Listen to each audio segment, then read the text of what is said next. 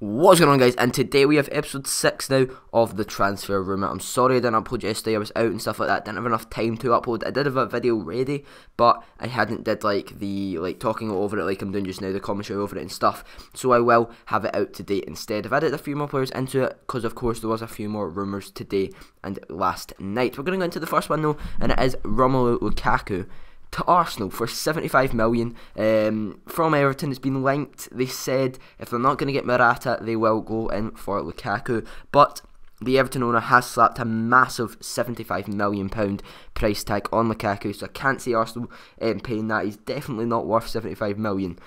And it's Arsenal, they don't pay a lot anyway for strikers, so they're not going to pay 75 million for Lukaku, let's face it. I'm going to give it a rumour rating of 2, it's not going to happen. It's not impossible, but it's not going to happen at the same time. And a transfer rating of 6, because I think it'd be an okay signing, but nothing too special, because he isn't anything special in my opinion. We then go into Nani. This is a confirmed transfer. He has moved from Fenerbahce to Valencia for 8.5 million. A rumour rating, of course, of 10, because it has been confirmed, and a transfer rating of 9. I think it's a very, very good signing for Valencia. He's been very, very good in the Euros so far. Of course, Wales v Portugal is tonight, so I'm buzzing for that.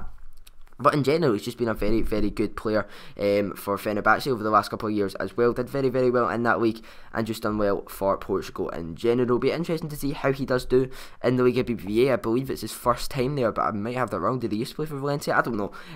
But he, of course, he did used to play for Manchester United, was one of the best wingers in the world, and hopefully he can regain some of that form at Valencia and see if he can maybe challenge a few of the players in the team. We then have Higuain to Chelsea. This is a huge one. I mean, Napoli letting him go would be weird. Of course, he did play for Real Madrid a few years ago. He was good. He just moved to Napoli, and this season has just became incredible. Had an incredible season, and now he's worth 78 million euros or pounds. I'm not too sure which one. And Chelsea are looking interested in him for that much. That is a lot of money for a striker. But it could happen. It's Chelsea at the end of the day. Rumour rating, I'm going to give it as a 4.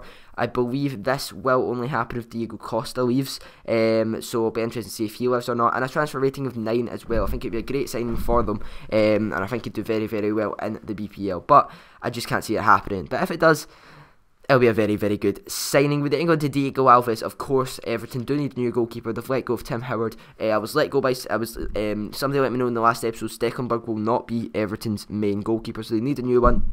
And Diego Alves has been linked today. There also has been another keeper that has been linked, which I'll put in tomorrow's episode, guys, so make sure to look out for that. But of course, there hasn't been a price thrown about yet. The rumour rating is only 5 because it's in the early stages. It's just been a rumour so far, no confirmed things. It just says that Ronald Koeman, of course the Everton manager, is interested in him, so it'll be interesting to see what he does on that behalf. Transfer rating of 9 as well. I think it'd be a very, very good signing. He's been incredible in the Liga BBVA over the last couple of years, and I think he would continue that form going into the BPL and things like that. So it'll be good to see him in the BPL if he does in fact join. We then go into another one that has kind of interested me a bit. Schürrle to Dortmund, sorry, from Wolfsburg. 35 million euros is the price, which is roughly about 28 million pounds, I would say.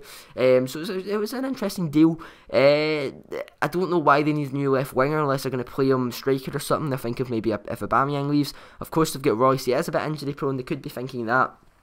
But Schürrle would want first team football, and if Royce is playing, he will not get it all the time. So it'll be interesting to see what they do in regard to Royce and Schürrle if they join in the same team. We've then got the rumour rating of 8, guys. I've only gave it that because it isn't confirmed yet, but I can see it happening. Rumours like this don't normally come about if they don't happen. A transfer rating of 8 as well. I think he's a very, very good player. We then go on to Rulli. This one I want to happen. I want Rulli to come to my club, Manchester City. From Real Sociedad as well. I believe he went back on loan. I think he was on loan at Real Sociedad. I've got a weird feeling about that because when I looked up what club he was at, it was some Argentinian club or Uruguayan club or something like that. But 7.5 million is very, very cheap for a 23-year-old keeper, I want to say. He was very, very good in the league last year. He would have roughly an 81 rated card as well, so it shows he is a decent keeper. For 7.5 million, that's an absolute bargain. I'm going to give it a rumour rating of 7. I think it's looking likely, but it could go either way still. And a transfer rating of 8 as well. I think it'd be a good signing for Manchester City if Joe Hart gets injured and stuff like that. We then have Lloris, who has been linked to Real Madrid. It looks like the De Gea deal is just fading off. Of course, that looks like it's going to happen for ages. It looks now less likely. It looks as if it could be Lloris joining the Real Galacticos in Madrid even. 35 million is quite hefty, but for Real Madrid, they only pay the best for their players. We've got a rumour rating of 6.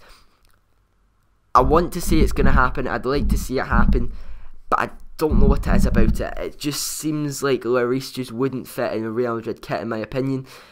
But at the end of the day, it comes up to him whether or not he wants to leave and stuff like that. Whether or not he wants to leave Tottenham will be interesting to see. Also a transfer rating of 9 as well, as I do believe it'll be a good signing for both of them. Joe Allen to Swansea. This one kind of came out of nowhere as well. It's as if he was kind of regaining form at Liverpool. Klopp was making him a first team player, was doing very, very well. And then all of a sudden Swansea come in with an £8 million bid, or an £8 million bid, sorry. And Liverpool came back to that and said they want 14 million for the Welshman. And it'll be interesting to see if Swansea do actually cough up that amount of money for a player of Joe Allen's stature and quality. I don't know if they will want to pay that much for him. It'll be interesting to see over the next coming days if they do so or not. If it is confirmed, I'll definitely add it into another video. We've got a rumour rating of 8. I think it's could happen. I think it's likely to happen, and a transfer rating of 8 because I think it would be a good signing for Swansea as a very, very good midfielder. We then go to Glick, who has signed for Monaco from Torino for €8 million.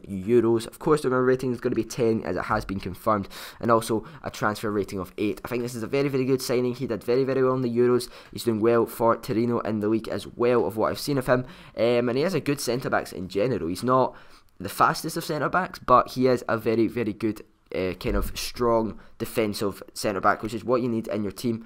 So it'll be good to see how he does at Monaco. Maybe this could be the year Monaco actually challenge PSG to the title, but the signings PSG are seeming to bring in at the moment, it doesn't look like they're going to be anywhere near them, because PSG are just too strong at the moment and they need to bring in a lot more signings if they want to challenge them. So it'll be interesting to see how he does next season. We then have one of the biggest ones, or kind of one of the biggest shocks, I would say. It's James Rodriguez to PSG. You might have seen a few episodes ago I linked this guy to Man City. There was links of him going to Man City. I said it's not going to happen. Now it looks as if this could happen, him going to PSG. €60 million or £60 million, don't know which one. I'm guessing it's euros because it is in Europe. So it is quite a lot of money, but it is James Rodriguez. He was bought for like 59 million, something like that, and now they're going to sell him for 60 million, so 1 million profit or something like that. But he's not been that good over the last few seasons. I've not really been impressed with him for Real Madrid. He's been okay for Colombia, of what I've seen, but Real Madrid, he's not been too great. A rumour rating of 7, as it is in advanced talks apparently, and a transfer rating of 9, because of course he'll be a good player at any team. We then have Pella, the last one of today's episode. He has been linked heavily, and I mean very heavily, with Chelsea. £12 million is the price. Conte apparently wants him. Of course he was in Conte's Italian team for the Euros there, but I'm only going to give it a rumour rating of 7, as yet again it does depend on whether Diego Costa leaves, in my opinion. They're not going to have Batshuayi, Pele and Diego Costa and Higuain and every other striker in the world that Chelsea have been linked with at the moment, Morata as well, if Diego Costa doesn't leave. So it'll be interesting to see how that kind of escalates and stuff like that. But I'm going to give it a rumour rating of 7 as it is in the early stage, and of course it does depend on whether or not Diego Costa does leave, and a transfer rating of 7 as well. I think he'd be an okay signing for them. I don't think he's a world class striker, but he is a decent striker. He's done well in the BPL for the last few seasons, and if Conte sees something in him, Conte will probably get the best out of him. So hopefully you guys have enjoyed today's video.